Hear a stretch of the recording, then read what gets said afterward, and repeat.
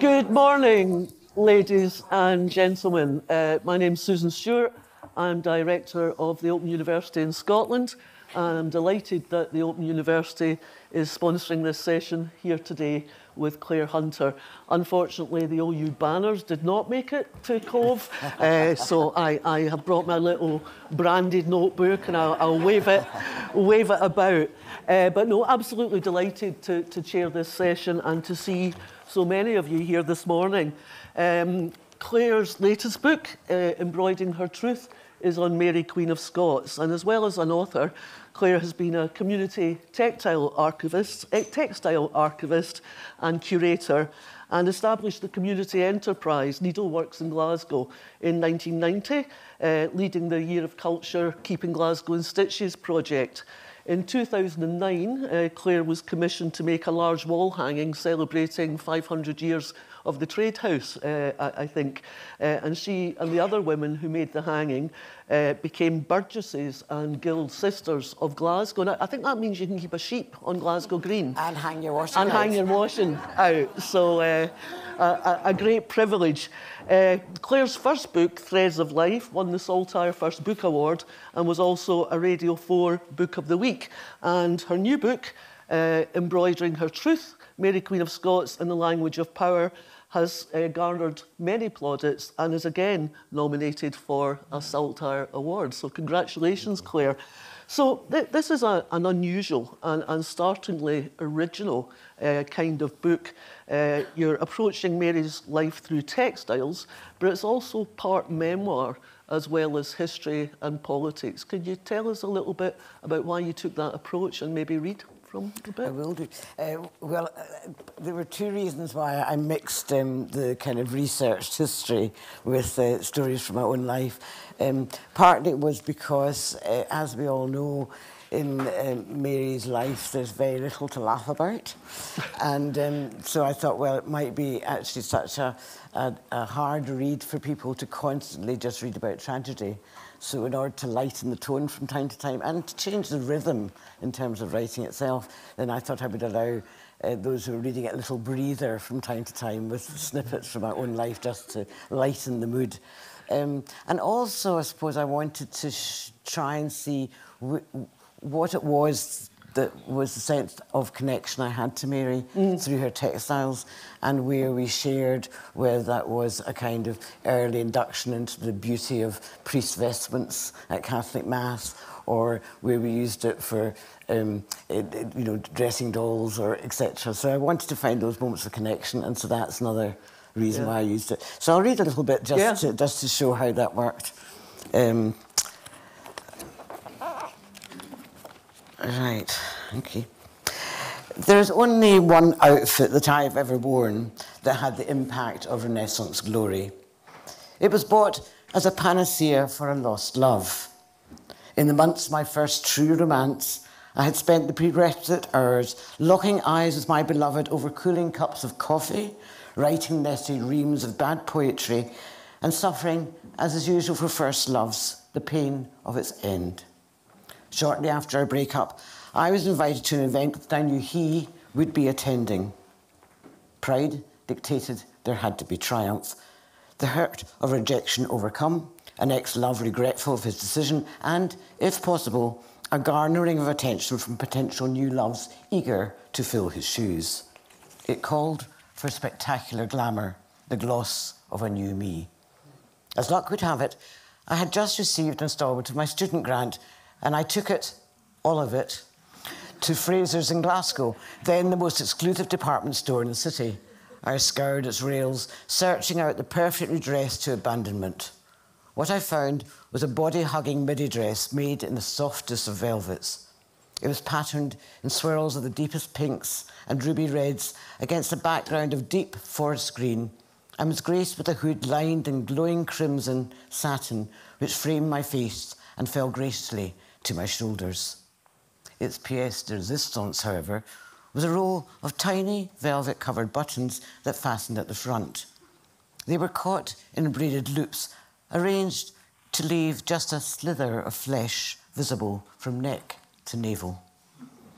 To complete the outfit, I added teetering high heels and red crocodile leather and sheer burgundy stockings. I went to the event and made my entrance. The dress achieved all I could have hoped for it.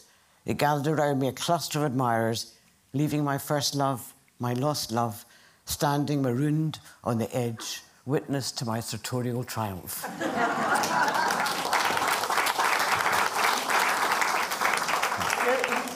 Given that you blew first week of term, I hope you managed to survive the rest of term, Claire. Just not only did I survive... Stroking the dress. Absolutely, but the dress has survived, and it's, to this day, 50 years on... And you can still get it on? Now refashioned as a small jacket to suit my widening girth. That's seriously impressive.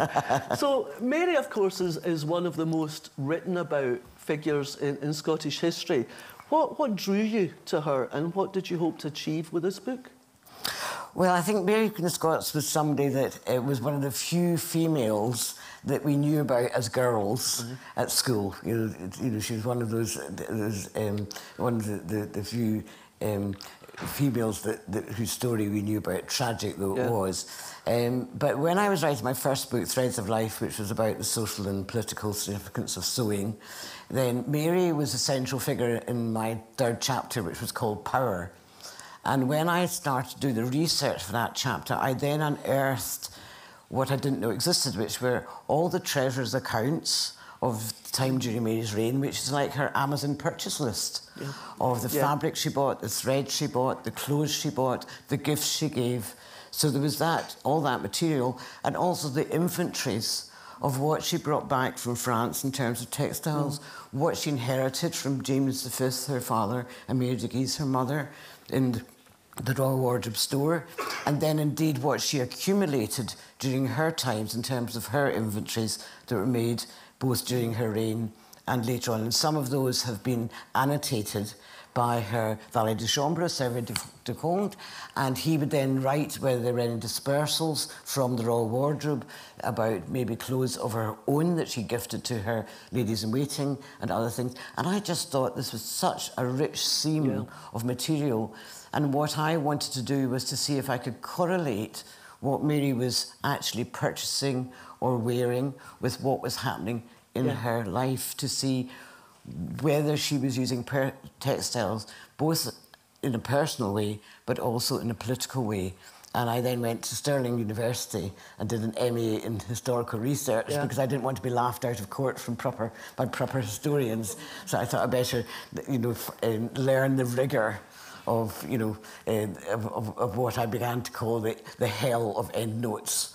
It's meticulously researched. How many years did you take to research before you started It was writing? probably 4 years in all, from when I had started research for Threads of Life and then did the MA and then another year of research before the actual book. One of the things I found fascinating is that you translate the money into contemporary money terms, so we know exactly what she spent. And I think like your velvet dress, which you blew your grant cheque on, her coronation dress was £11,000. That's right, the fabric she bought. I mean, it's always very ambiguous to make those, to match up, because of devaluation, everything that was going on at the time. But and so I did, originally I had more of that kind of monetary exchange, but I just saved it for a couple of pertinent moments in the book. I wonder if they do it now. I wonder if King Charles's wardrobe is accounted for by someone. Yes, absolutely. Well, I don't know those kilts. So, I mean, it's a book about power, and in particular, women's agency, upper-class women's agency, and how women of Mary's class utilised embroidery as personal testimony, but also political signal. Can you tell us a little bit more about how Renaissance Europe women used textiles and embroidery? Yeah, but we have to think of textiles and Renaissance as really capturing the spirit of the age. In particularly in courts, obviously, every surface was covered in textiles. So you were talking about places that were absolutely festooned in them, and what you displayed, what you gifted, what you inherited and how you used that made a statement. So textiles weren't decorative, they were declarative in actual fact, because they conveyed both through their symbolism of colour and image, things to do with erudition, to do with lineage, to do with aspiration. And so what the choices that people made in terms of what they showed, what they wore, and as I say, what they gifted to others was very pertinent in terms of showing where their allegiances lay and what kind of support they were trying to garner or what their ambitions were.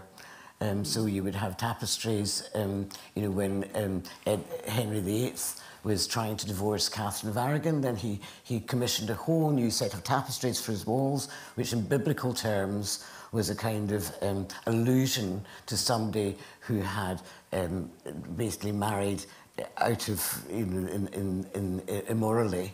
And had to bear the brunt of that without heirs, and so he chose to display a set of tapestries that basically bolstered his claim that his marriage to Catherine of Aragon was immoral, because he'd married his father's brother, his brother's wife, rather.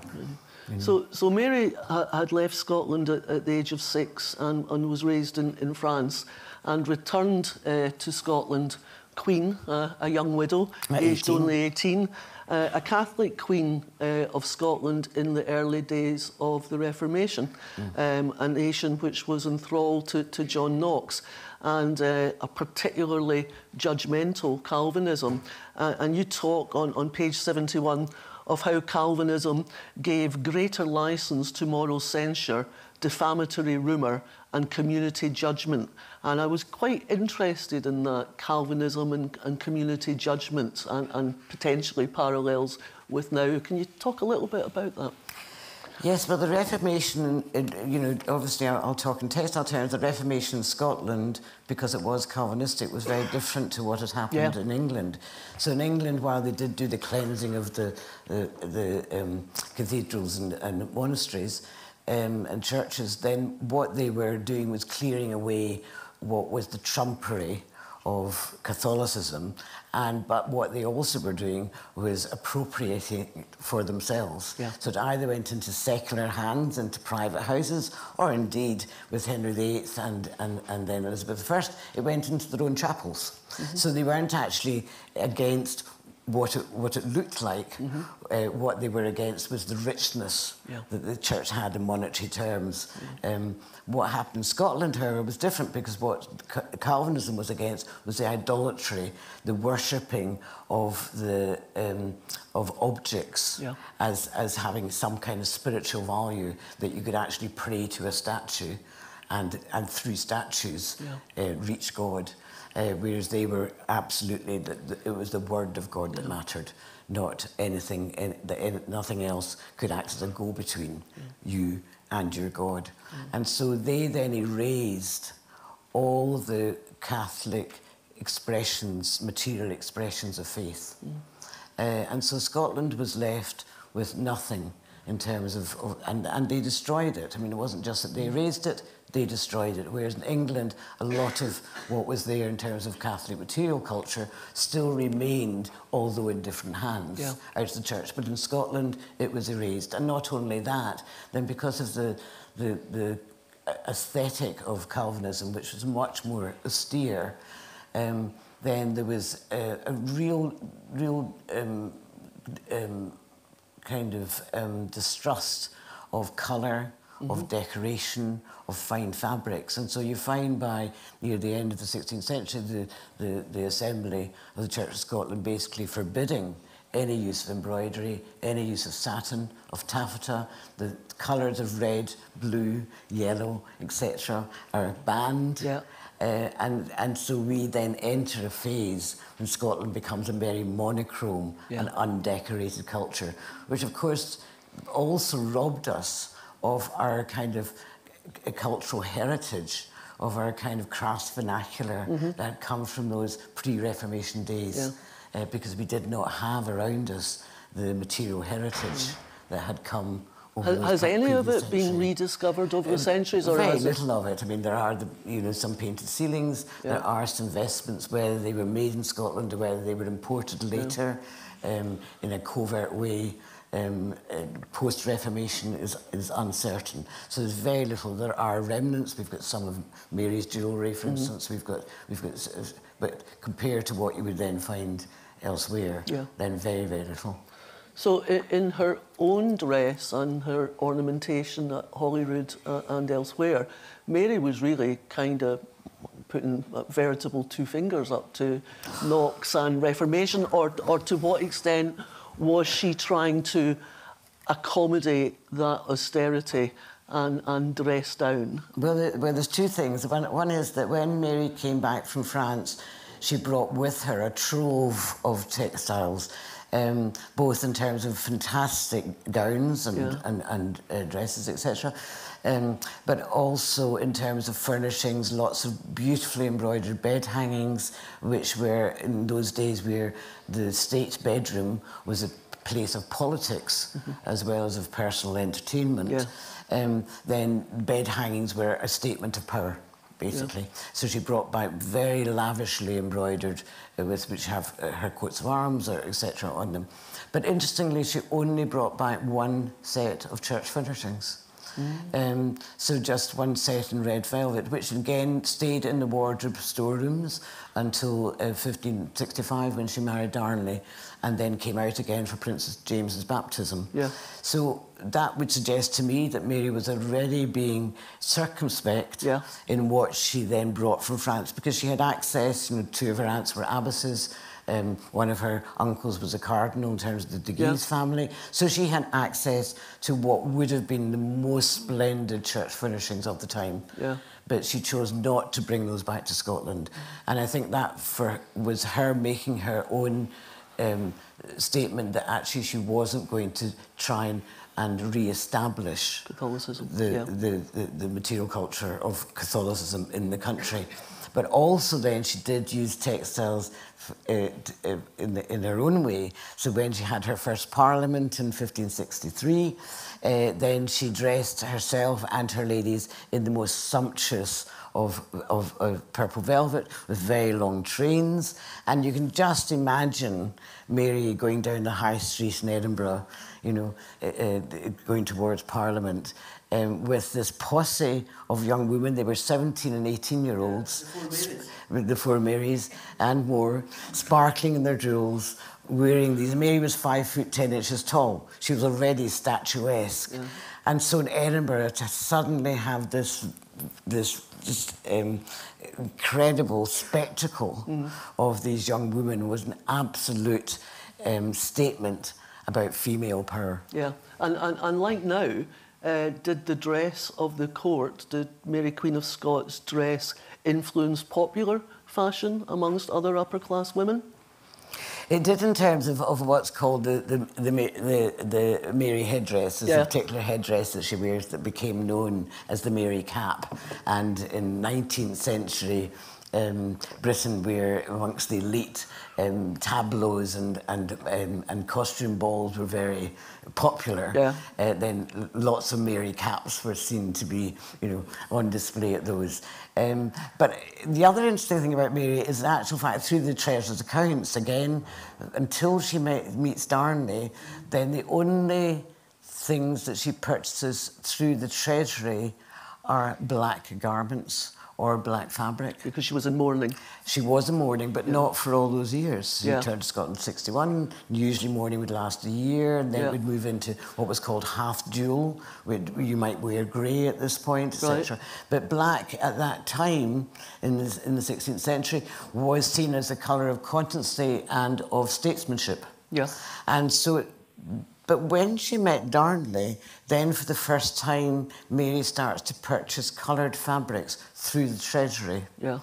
And although she did have in her own wardrobe garments of various colours, then she obviously didn't use the treasurer's accounts to purchase those, and must have used her own revenue as Queen Dowager of France. So it suggests again to me that she saw Darnley as political business, because she was using state funds to purchase her wardrobe for his entertainment when he first came to Scotland. It wasn't a marriage of love, it was a marriage of power. It wasn't. It might have become a marriage of her becoming besotted, at a later stage, but at the early days, it was very much like a political negotiation. Oh, interesting. It was also unusually an age of women rulers, and you say that this female culture was collaborative and supportive and was expressed through alternative mechanisms such as textiles, sewing, gifts and dolls, mediums whose emotional potency went unrecognised by their male peers. Can you tell us a little about Mary's dolls and perhaps read another passage from the book? I will do. I mean, in terms of, what was interesting about when I was writing the book was obviously I started off thinking I was writing about Mary Queen of Scots, but actually the book emerges much more about women's agency in that century, because I was researching other women of the time, then I discovered this common ground of elite women embroidering, sharing gifts with each other and other people of things that they had sewn themselves to give it more potency as a gift of self. Things like, Mary herself, taking, when she first comes back to Scotland, taking out the wardrobe lots of the clothes that had belonged to her mother, particularly her cloaks. And cloaks, again, at that time, were a symbol of protection. Yeah. So she was then enveloping herself in her mother's protection by removing those cloaks from the wardrobe. And dolls was a fantastic kind of insight into the time, because in all the histories written about Mary and the biographies, etc., of course, mostly they don't dwell on women's culture. No. And there's very little in the primary sources that relate to women's culture, because the men, and it was all men who were writing the histories at that time or writing the Mary's narrative, were not interested in female culture. So I'll just read you a little bit about the dolls. In a 1578 inventory of Mary's possessions, among her books, clothing, jewellery and accessories, was a basket of what were described as pippanas. More were unearthed in a coffer which contained certain replicas of women called pippanas, being 14 in number, large and small. There are 15 farthingales for them, 19 outer gowns, kirtles and skirt fronts, a bundle of shirts, sleeves, stockings and slippers, a bundle of furnishings for a doll's bed, and another bundle of little conceits and trifles made from bits of gauze and other fabric, and 24 masks. It was the Scottish Research and History consultant Michael Pearce who made the lateral leap. He connected these entries with two others in an earlier wardrobe account compiled during Mary's reign. In September 1563, Servet du Comte, Mary's valet de chambre, recorded that he had issued Jacques de Soulis, the tailor, with 2 small pieces of grey damask decorated with gold to make a gown for Pupine, and 3/4 ells of cloth of silver and white silk to make a petticoat and other things for the Pupines. Historians who have made any mention of these pippanas or Pupines have hitherto translated the word as puppets.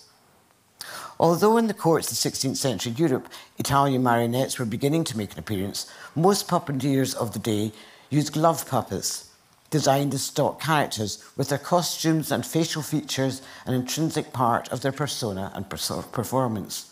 The pippanes or pupines that Mary had in her care were not only dressed in different outfits, but had also been provided with new garments by her court tailor. They were, in fact, dolls. These inventory dolls might have been kept by Mary de Guise as mementos of her daughter's childhood, or brought back by Mary from France as nostalgic reminders of her girlhood there. But 14 or more dolls seems to suggest something more than a sentimental attachment. Their interchangeable wardrobe indicates that these dolls were dressed and redressed. Moreover, their clothes were not fashioned from the redundant scraps in a tailor's rag bag, but from cloth inventoried because of its value. They must have had some purpose at court. It is likely that dolls' function was to facilitate Mary and her women in the rehearsal of female participation in court festivities and ceremonials. Substantive evidence is frustratingly elusive. This possibility, however, is reinforced by the presence of the 30 masks packed away with the dolls' clothes and accessories. If 30 masks were for the dolls, it suggests that they not only had changes of clothes, but of costumes, that they were used as miniature replicas of Mary and her entourage, Using dolls, the women could rehearse their roles in court revelries. Their entrances and exits, their spacings and groupings could be choreographed. In a culture where the arrangement of colours and textures was an integral part of the visual message, dolls allowed Mary and her women to experiment with the visual impact of their public performances. These dolls offer an insight into how women contributed to the cultural life of court. It is a subject scarcely documented. Contemporary chroniclers had scant interest in women's culture distinct from men's. Even modern historians of 16th century Scotland are more interested in the complexity of political ambition and dynastic survival and the dramatic turning points in Mary's life rather than the details of female social and cultural interaction. There are thankfully some notable exceptions, but such insights are thin on the ground. The existence of Mary's dolls, their clothes and accessories suggest that Mary and her retinues use alternative female tropes to those adopted by men to counteract the dominant male-centric culture of the Scottish court. Playing with dolls, while seeming innocuous, just a pastime for girlish pleasure, was possibly a way for these women to share creative ideas, direct their public appearances, and ensure that the parts they played in the political diplomacy of court diversions and ritual ceremonies were both effective and impactful. Absolutely fascinating. I mean, to what extent do you think that the dominant historical narrative relating to Mary Queen of Scots is skewed by the fact that male historians have largely ignored those softer aspects of cultural power? Well, what's interesting, I suppose, to me is that given that textiles were such an important part of culture of the time, that has been overlooked. And my hope was in writing the book, not just to use it as a prism to explore women's culture, but also to place it quite rightly at the centre of what was court power. And hopefully I've managed to do that. Yeah, I think, You know? The relationship between Mary and Elizabeth is, of course, central, and they also exchanged gifts prior to Mary's imprisonment. Can you tell us a little bit about the kind of things Elizabeth sent Mary? Well, they exchanged gifts in terms of they exchanged each other's portraits, and they also exchanged rings. Elizabeth herself was an embroiderer, although we have no record that she ever sent Mary any of her embroidery. But as a young girl, when her place in the succession was fragile, she then made embroidered book covers for Henry VIII, her father, and his then wife Catherine Parr, and they were redolent with symbolic imagery. So she had pansies for thought. She had interlacing to show the bonds that tied them together. She had allusions to her Tudor lineage. But in the technique she used to sew those, she used very, very difficult techniques deliberately in order to prove her skill, her industry, and her and how appropriate it was that she was a royal princess and should be part of that Tudor dynasty. So that was interesting. But when Mary moved into captivity, then Mary herself then made Elizabeth embroidered gifts. So she made her some little embroidered nightcaps. But then, very interestingly, when she was very much under a cloud, various plots having been made in which Mary was implicated against Elizabeth and to unthrone her, then she then wrote to the ambassador in France, pleading for some very fine red silk and some silver thread to be procured for Mary, because it was something that needed to be made in a hurry. And what Mary made for Elizabeth was then a skirt, which would have been an unskirt, which was embroidered of red silk, which was embroidered with intertwined thistles and roses. And basically red being the colour of blood bonds, and the imagery itself being about the two women's linked dynastic lineage, because of course Mary herself was linked to the Tudor dynasty through Margaret Tudor. Then basically using it as a kind of a way that she hoped would lessen Elizabeth's outrage against Elizabeth for her plotting, and indeed the ambassador was able to report back that it did seem that the Queen's attitude to Mary did soften towards her. And it was a gift woman to woman, because Elizabeth would appreciate, given her own sewing, how much labour had been involved in Mary making this with her own hands. And as I said before, sewing as gifts by elite women, something made by yourself for somebody else with your own hands, was a very important emotional and political gesture. One of the other fascinating characters in the book is a chapter concerned with Bess of Hardwicke, and that was who Mary stayed with in the early years of her captivity. She was quite an interesting person in her own right. But while Mary was a prisoner, she used embroidery to send quite direct political messages to her supporters. Can you tell us more about Bess and Mary's particular collaborations, and perhaps read a little bit again? Yes, absolutely. Well, when Bess moved in, when Mary moved into the guardianship of the Earl of Shrewsbury, his wife, now known as Bess of Hardwicke, it was the Countess of Shrewsbury, and Bess was a very able and adept embroiderer, and she had already embarked on an extraordinary project to make a vast array of large wall hangs that depicted women through the centuries and women in the mythology as a celebration of their capacity and their achievements. And indeed, those hangings are still there in Hardwicke Hall in Derbyshire, and I'd say to anybody, please go and see them. They are amazing. And they were made out of recycled fabrics from the vestments that had been taken through the English Reformation. Yeah. And Mary arrived when this was in progress, and might indeed, with Bess, have had a little hand, although they are made by professional embroiderers, then those two women might have made some of it. But they then, when Mary arrived under the Shrewsbury's care, then Bess at that point didn't know whether Mary might be restored to the throne of Scotland, or indeed might succeed Elizabeth to the throne of England. So she had to play a clever game of becoming Mary's closest companion. And Mary, surrounded as she was by that time with no other elite women, and although Bess didn't come from nobility, then she was the second richest woman in Britain at that point, after Elizabeth She married I. well, did she not? Several times. She married very well. But she was also an entrepreneur. She had her own entrepreneurial skills, let's say. So they then they embarked on a collaborative project to make what would become a set of bed hangings and valances that had small embroideries within them. So they worked on what was called slips, these small embroideries, which then would be appliqued onto larger lengths of fabric to make the bed hangings, etc. And it is perfectly obvious that within these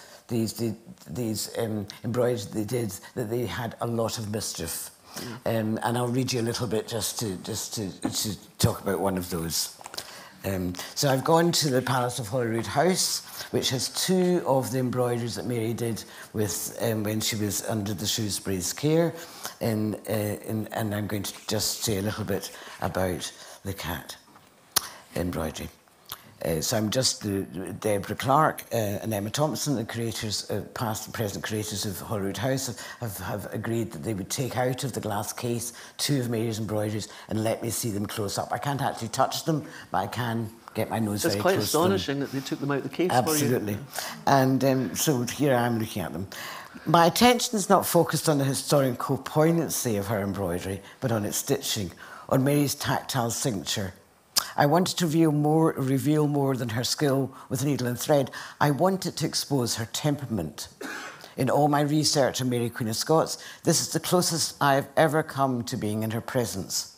Lying in front of me is a rare remnant of the Scottish Queen, designed by her, wrought by her, purposed to serve as her voice.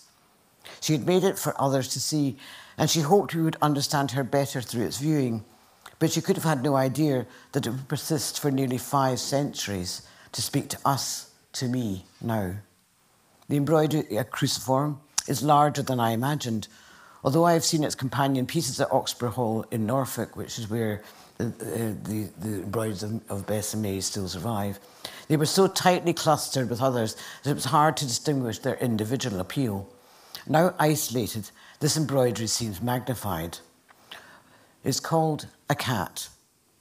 Originating in one of Gesner's black and white woodcuts, Mary has coloured her cat with red-brown thread to better personify it as the red-haired Elizabeth. She has inserted a little mouse scurrying by the cat's paws as its quarry, a personification of Mary herself. This embroidery was undoubtedly inspired by one of Gabriel Ferno's 16th century fables, whose moral is that those who excuse their actions as just still risk violence from those who believe their own are righteous. Although Mary's cat was copied from Gesner's woodcut, she has altered it to suit her political purpose. Her cat's tail is longer, its ears more rakish, its whiskers more aggressive, and tellingly now, the cat's paw traps the end of the mouse's tail. Seeing it in the flesh is revelatory. Glass acts as a shield, deliberately distancing the viewer. The gleam of glass reduces shadow and diminishes contours. Such separation and alteration limits the opportunity for emotional connection. Now that I'm just inches away from Mary's embroidery and able to see it unscreened, the mood of Mary's hand is more obvious. It is unsettled work. Mary's stitches run along rhythmically for a while, then miss a beat and grumble on unevenly before starting to flow again. Mary's cat, plumper, less sleek than Gesner, is executed in meticulous shading. It would have been slow work for Mary to continuously change the colour of her thread to thread yet another needle. But she was determined to mimic and animate Gesner's original. Such attention evinces more than a crafter's attention to detail. It conjures an act of yearning. It is as if Mary's stitching into her cloth her pangs of an unreciprocated attachment, as if she was willing each stitch to incrementally draw in Elizabeth. Little Mouse is equally telling. It lacks definition and is depicted as lumpen, squat and stolid. It is poorly drawn, suggesting that it was sketched by Mary herself. As this is the case, it is a sad indictment of Mary's lack of self-worth. It is a lament on and a recognition of her increasing physical and emotional immobility. There are thousands of stitches in a cat alone, 10,000 at least.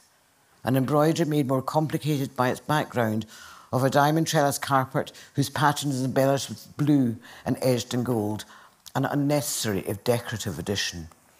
It is as if Mary wanted to linger in its sewing, stitching on and on with her stabbing needle, using it symbolically like an arrow to pierce its target. It is as if, through her embroidery, she could connect with Elizabeth and pull her close. Am I right in thinking, Clare, that it was really during the years of Mary's imprisonment that she took up embroidery to the extent yes, that I she mean, there was did one small mention in 1561 when Aye. she first came to Scotland, in one of the court reports of her sitting sewing during Privy Council meetings. Aye.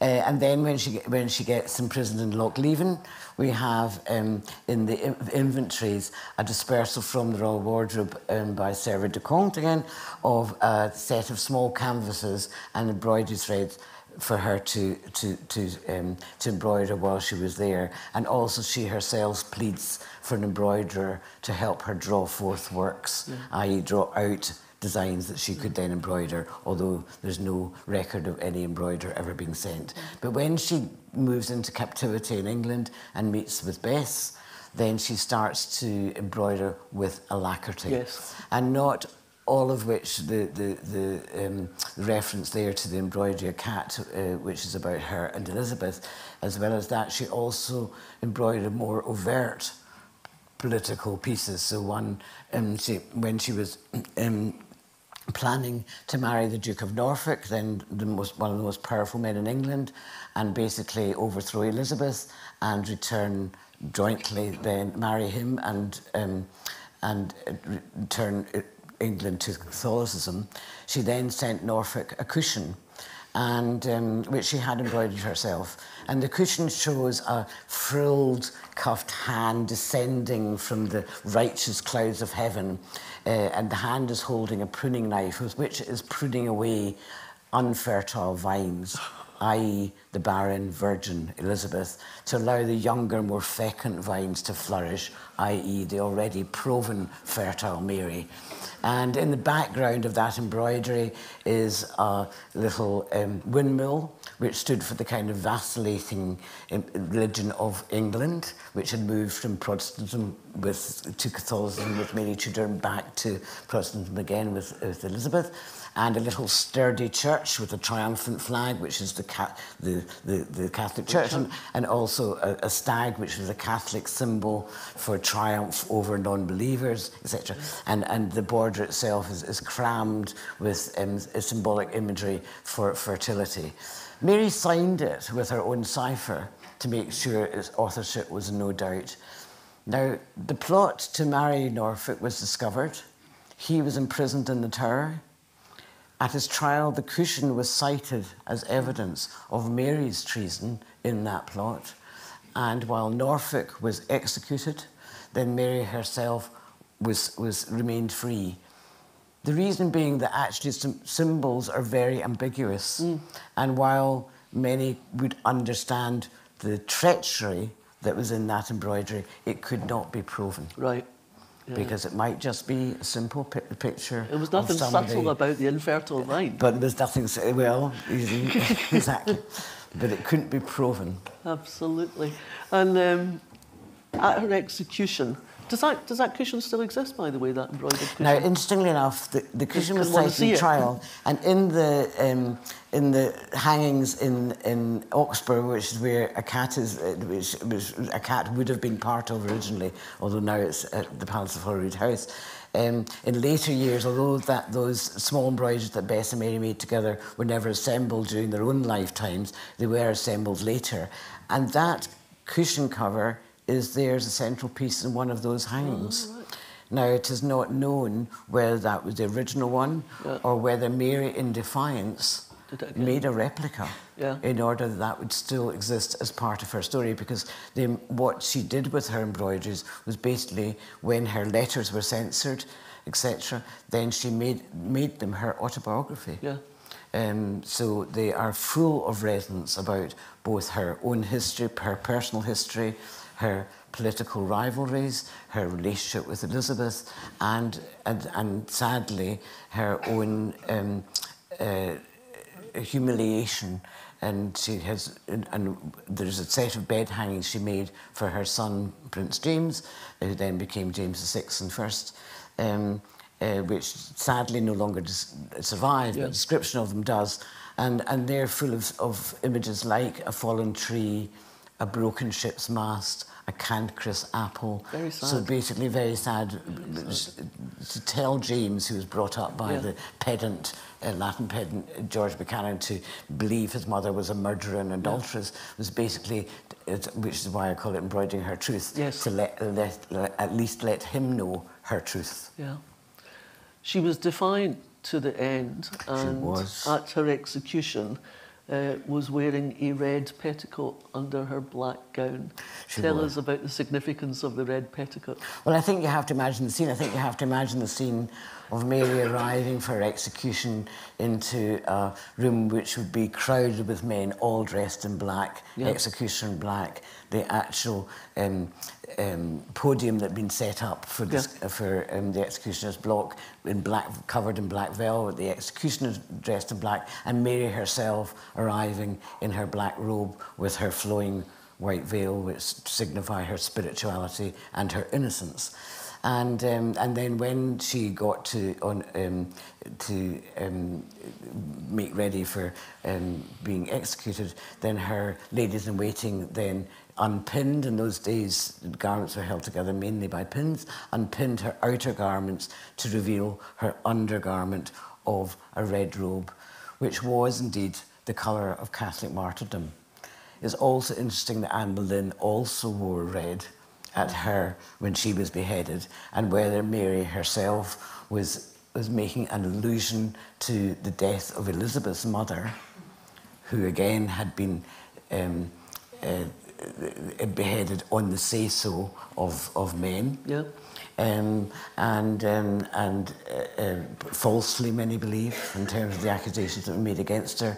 And Mary, and I like to think that Mary was making a double allusion here, both to her own Catholicism, but also to the tragedy of the death of Elizabeth's mother. Huge amount of research went into this book, Clare, and I'm wondering what you learned in the writing of this book and the research, and what you personally most admire about Mary. Well, I do say in the book that there's no doubt that Mary wasn't faultless, and that although I try to explain or understand better the choices she made both in Darnley and in her marriage to Bothwell, and the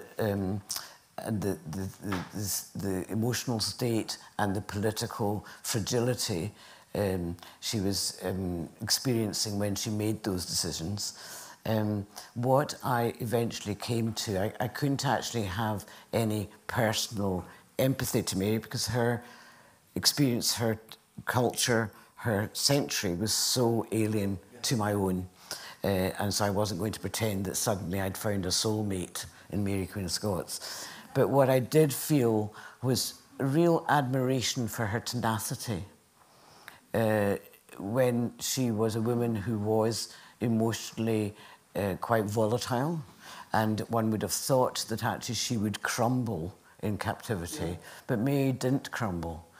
She found other means, as her embroidery, to make sure that her story persevered. And while she did, she very rarely got involved in the plots that were made against her. We have to imagine that English Catholics used her as their muse at that time, and they were using her as their pawn in order to garner European support for the Catholic cause in England. And Mary very rarely got involved in those plots. And when she finally did succumb to the Babington plot, it was 11 days after King James had finally signed the agreement with England that he would accept English money as an annual bribe, really, to be on Elizabeth's side. And in that final document, Mary wasn't mentioned. And I think that final erasure by her, not just by Elizabeth, but by her son, finally made her think, actually, if I'm going to have anything left of a life, I'm actually going to accept being involved in this plot. And she wrote back to Babington and said yes. So I feel admiration for her, and I feel a huge amount of pity for the betrayals that she had to suffer during her reign.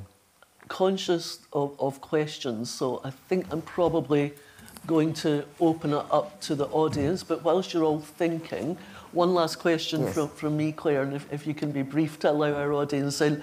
You dedicate this book to Nicola Sturgeon. Why? And what? Quite simply, because she, after Mary Queen of Scots, she has been the next ruler of Scotland. Right. Woman, female ruler of Scotland. Okay. Audience. There's a lady at the back.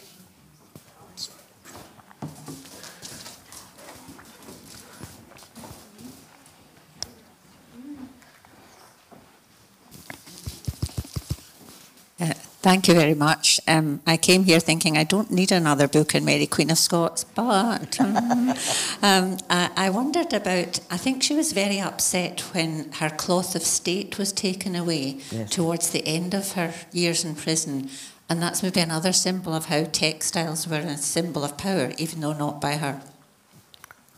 Yes, exactly. You have to imagine in those years of imprisonment, 19 years of imprisonment in England, Mary was moved over 45 times to different premises.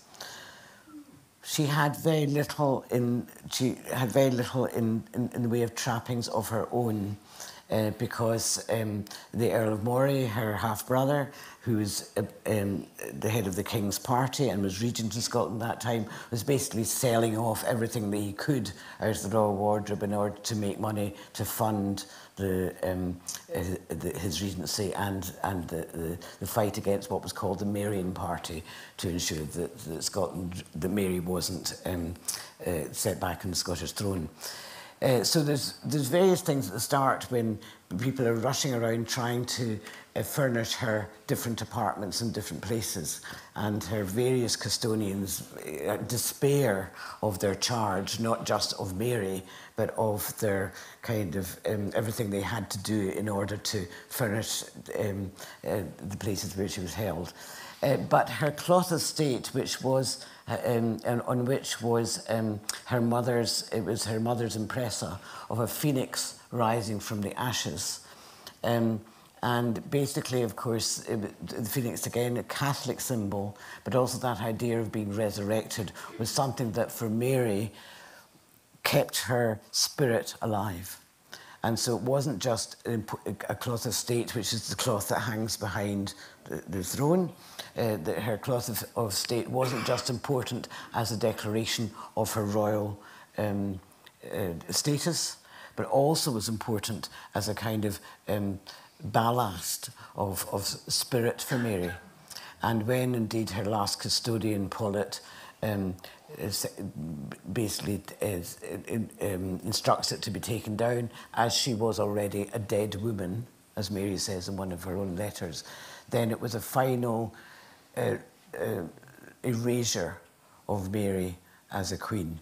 What was interesting about Mary when that happened was Mary immediately replaced it with both a set of illustrations of the final days of Christ and also with a gold crucifix. And she then claimed totally the material world of Catholicism, both in what she had around her and in how she wrote of herself. And her physician said that once that had happened, once that cloth of state had been taken down, then he had never seen her merrier than in those days. And there's a medieval idea of the Spiritu Christo, which is this idea that actually, as a Catholic, you can then take on the sufferings of Christ as a euphoric situation. And indeed, that it seems to be what Mary did, that once she had finally been robbed of her secular status, she then adopted a spiritual status instead, as martyr. Anyone else? Over at the back. Thanks. I think this is utterly fascinating, and I'm just interested in what you were saying earlier on about women's crafts and understanding the language of craft in female culture at that time. Who taught Mary and other people in the courts to sew? Because there must have been expert women crafts people who would do that. Where did they come from, and do we know anything about them? We do.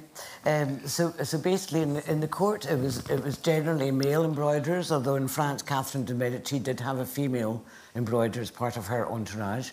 When Mary was about 9 in France, then there's an entry in the French Treasury accounts for wool, for Mary to learn to make works or to make works, and work was another way that people used for the term needlework. So Mary started to embroider. Now all girls of whatever status learnt to sew. Embroidery itself was in that time just an elite women's art because it had moved out of the monasteries during the Reformation and came into court. It was a time of changing technology, so fine needles were just being developed in Spain.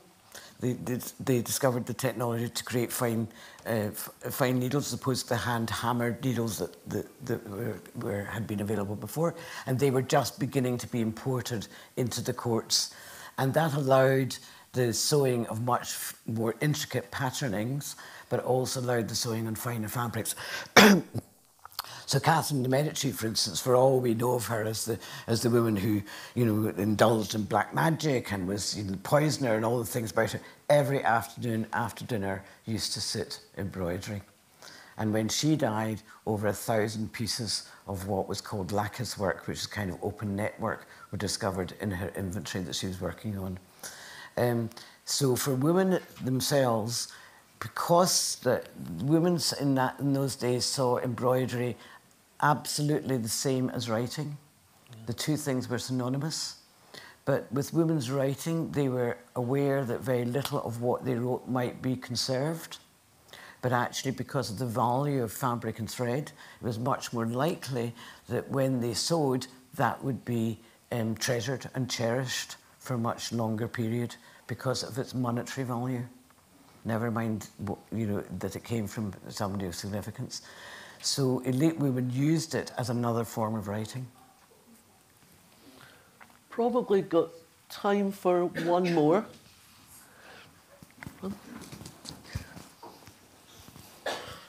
Hi Claire, thanks for that, and thanks so much for the books as well.